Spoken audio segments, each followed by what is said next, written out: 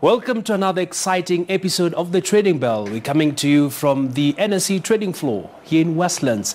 This week on the program, we feature a darling in corporate Kenya, and that is Dr. Julius Kipng'etich, who has been holding different positions across various corporate organizations. And right now, he's the Chief Executive Officer of Jubilee Holdings. We'll be discussing matters insurance, but really, who is Dr. Julius Kipng'etich? Let's take a look at his profile. Dr. Julius Kipng'etich is the Regional Chief Executive Officer for Jubilee Holdings, which is the parent company of 13 companies. He leads the regional operations of Jubilee Insurance in the 5 countries it operates in: Kenya, Uganda, Tanzania, Burundi, and Mauritius. In addition, Jubilee Holdings has several associate companies: PDM Holdings Limited, IPS Cable Systems Limited, Farmers Choice Holdings Limited, IPS Power Investments Limited, and Bujagali Holdings Power Company. Dr. Kipng'etich is the immediate former Chief Executive Officer of Uchumi Supermarkets Limited, with extensive knowledge and experience in strategy and management. He previously served as the Chief Operating Officer of Equity Group Holdings Limited. Dr. Kipng'etich has also had an illustrious career as the Director and CEO of the Kenya Wildlife Service, KWS, where he has been credited for a complete turnaround of the organization. It was during his tenure that KWS recorded tremendous growth and was listed as one of the top 5 most respected parastatals in East Africa. Many thanks for joining us, Dr. Julius Kipng'etich. Welcome on the program. Thank you. Well, you've served in different capacities in the country. And of course, just before we get more about what you are into right now, perhaps just how do you manage all this? Management principles are the same across the board. At the university when I was teaching, I used to teach a course called Systems Theory, Analysis and Design. And the general systems theory has certain universal management principles which are used in all organizations. So whether it is an insurance company or a retail organization or a wildlife agency, the management principles are the same. And if you apply it across, the outcome will be. So even I can run a church very successfully. All right. And Dr. Such an honor to have you on the program. Thank you. And of course, you've raised a very fundamental issue around the management principles. Yes. And over and above that, now you're in the insurance industry. Yes. We've seen a sector that has a lot of promise, still scratching the surface for many organizations. You reported a 17% jump in your profit after tax. And looking at the opportunities in the Kenyan economy for insurance, as a company, how are you aligning yourself to increase penetration? Abi, the insurance industry is at a very important junction in its life. As a financial industry, it delayed in changing itself to changing circumstances in the industry. The banking industry, for example, changed much earlier. Probably even I can say they are 10, 15 years ahead in the change. The insurance industry is reaching that junction now where it must change or it will be disrupted. So we in Jubilee are adjusting ourselves internally first for the storm that is coming, that the industry itself would adjust. And that is why you are saying the insurance penetration in Kenya is pretty low. That I agree. Oh, yeah. I mean, at the penetration of 2.7, our cousins, the banks, are hovering in 60%. If you include M-Pesa, it's at 80. Oh, yes. And if you go down to our neighbor, South Africa, penetration of insurance is at 15%. Yes. So, in fact, actually, it's moved towards to 20%. So, there's a lot of work that we need to do as an insurance industry. And we are reflecting on largely three things. One is our business model really geared towards the public out there. Yes. The disruptors like Equity adjusted their business model to fit. So when other banks were closing branches, they were moving in, but they were moving in with the right model. Sure. The second one is, do we have the right products? That's a big area. Yes. Indeed. So the insurance industry must reflect and say, are the insurance products tweaked to fit the market, or are we production driven rather than market driven? It's an important question, and we are reflecting on it as Jubilee, and I'm sure other companies are doing the same, so that then we can increase uptake of insurance product. Insurance products is basically a saving. So why aren't Kenyans saving is because we are not communicating to them about the savings product and structure them to fit what they want. That's true. Okay? And the third one is about process. Now, are our business processes geared towards attracting the customers we want? Sometimes it's a case of round holes and square pegs. That's true. So there's a misfit somewhere, and the essence of any disruption of a business is to relook at your model, relook at your products, relook at your processes, and adjust them to fit the market. And once you do that, you will see just the business uptake, because then the market will receive it because you are demand driven rather than production driven. That's a paradigm shift of sorts. Yes. And Daktari, as much as the insurance industry is yet to be where we'd like to see it, of course, as a company, what are some of the partnerships you are looking at in terms of deepening penetration? At the end of the day, it's about having a sustainable plan where you'll be able to reach that Mama Mboga in Gikomba, you'll be able to reach that mechanic in Ngara, you'll be able to reach that university student. I agree with you, Abi, on that front. We must reach out to the public as quickly as possible. And the best strategy is through organized groups. What the tech is called blockchain. Now, organized groups are the easiest to attract. For example, if you have a telco with, say, 10 million subscribers, that is a database that's already verified, and we can offer insurance product to that defined database, that defined group of people. So we need to engage organized groups. We need to engage partners who attract numbers, and we can then now offer insurance products as a value add. And looking at the bigger picture, Daktari, as much as you're trying to tap into technology, at the end of the day, it is an expense. Yes. Because you might have to downsize, or you might have to redeploy, depending on the business model and the dynamism that you're facing in the economy. Just talk to us about how crucial will it be in leapfrogging the sector to the next dimension, where we are likely to see a full growth of the insurance industry, which has been experiencing good numbers, but still not yet there. I agree that the insurance industry has to look at technology platforms. Everybody does. So we are not an exception. What we must focus on is how to harness that technology to fit the business solutions that you want to give the members of the public. So insurance as an industry has been slow in its technology uptake. A lot of things are still very manual. A lot of processes have not been re-engineered to fit the situation. But that will not be for too long. The insurance industry will transition very fast. We in Jubilee are making that transition very quickly. We have now installed all the relevant core systems, and the ERPs are also been installed. So if you look at Jubilee of today, it is technology ready. We are now going to adjust our processes so that then we can now transition to the next stage. And I'm sure every company will do the same.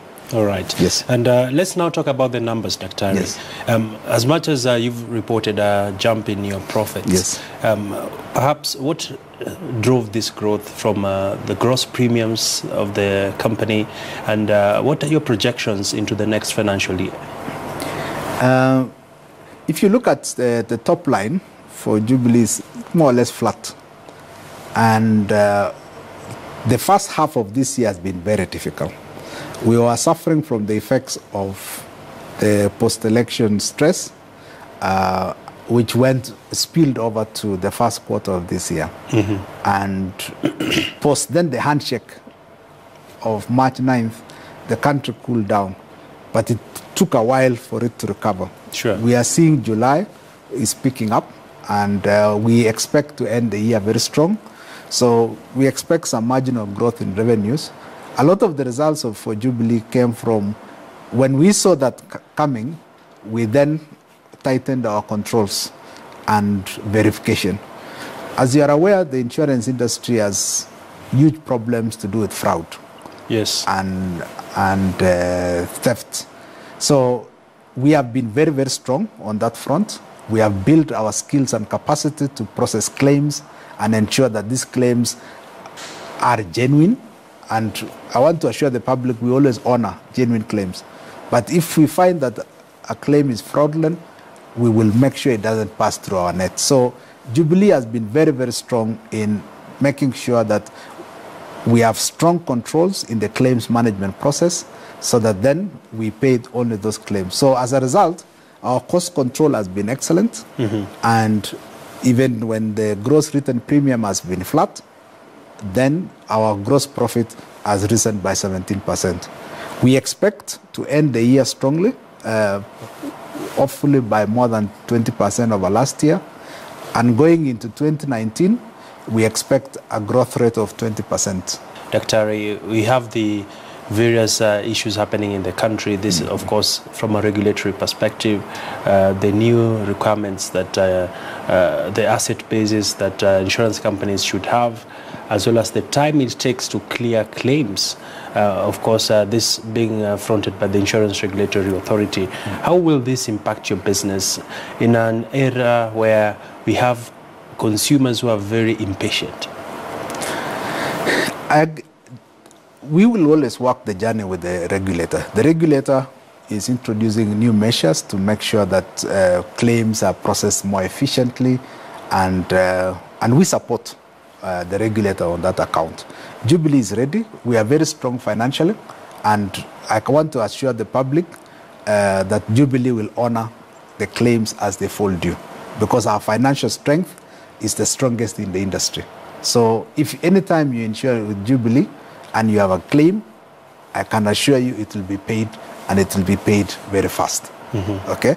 So Jubilee is quite strong on that account, and we support the regulator. When it comes to then the capital base, yes, some companies are experiencing stress, and we are transitioning to risk-based capital. So many companies will be forced to recapitalize. Will this see Jubilee maybe merging with some other smaller companies? Probably not merger, maybe acquisition. Acquisition. Yes. Any in the pipeline? Not now. All right. But we are always looking. Okay. Okay. Jubilee is always looking for companies it could take. But in the medium term, I see consolidation. When risk-based capital kicks in, the insurance industry will consolidate, so that then people then merge their operations to enjoy economies of scale and also improve their capital. So I see that happening, and Jubilee will be looking. All right. Yes. And just your closing thoughts. Of course, we've talked a lot about product uptake, and where are you seeing growth coming from? Especially, are we seeing more of young people taking insurance for simple things like their computers, their phones? Is this a niche that perhaps as a company you will be tapping into, as well as a program I understand you're planning on mother to child? Just in brief, walk us through that. Okay. The insurance industry will grow in all fronts, because as you said earlier on, the penetration by insurance is only 2.7. So we are starting from a very low base. So I see growth in all sectors. General will continue to grow, especially in areas around home insurance. Okay, when this government program of affordable housing, we want to ride with it and tell people it's important to insure the contents of your home, because if you are buying this valuable asset, for heaven's sake, please insure it. So we look forward to growth in the general insurance.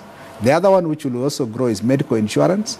The government is talking about universal health care and reducing the cost. So medical insurance will grow, especially on individual. People will now come rather than being sponsored by their employer. The other one, of course, I see are the life products. The savings products, it's important as a country that we save. Our aspirational target under Vision 2030 is we save 30% of our income. That's the aspirational target. The latest figures from Central Bank is we are at 10%. So we still have incredible headroom to begin the saving. I know where we are now is a difficult economic situation where especially the middle class and the lower middle class are really stressed on that. But what we would urge is that going forward, let's look at how we can increase our savings. And what better way to increase your savings than taking all these life insurance products? Okay. Education for your child. Please look at it. Your pension. Can you increase your pension? Where you sacrifice consumption now for future savings. So there's a lot of adjustment that needs to happen.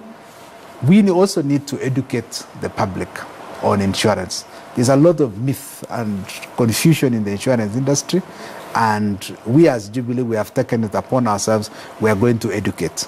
And that's where the Jubilee Moms Club comes in. It's about educating and empowering Kenyan women when it comes to making health choices. One of those health choices is, for example, cesarean. The statistics we have as Jubilee is 50% of the women undergo cesarean cut. Now, this is unusual because the world average is 23. Wow. So our women are not unique. 37% more. Yes. So why is it that Kenyan women are cut more than anywhere else in the world? It's largely about education and the relationship between the doctor and the patient.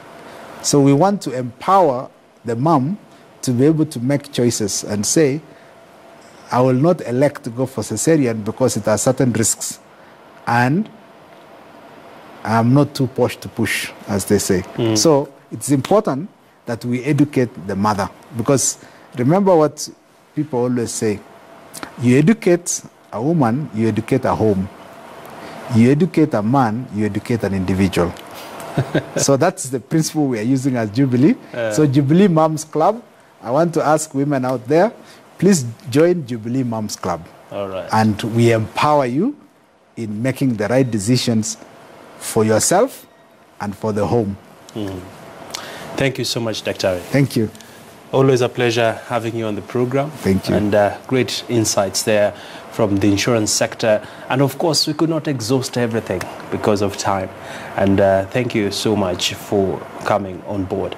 Well, that has been Dr. Julius Kipng'etich, the Group Chief Executive Officer of Jubilee Insurance. And he's casting his net wider when it comes to growing the industry, as well as deepening penetration with a lot of optimism for the industry. For now, let's take a quick look at our markets analysis for this week. What we have come to observe in the market is that most counters have actually been on the decline, and more so the counters which are actually heavily traded. We have seen a lot of decline even on the banking sector.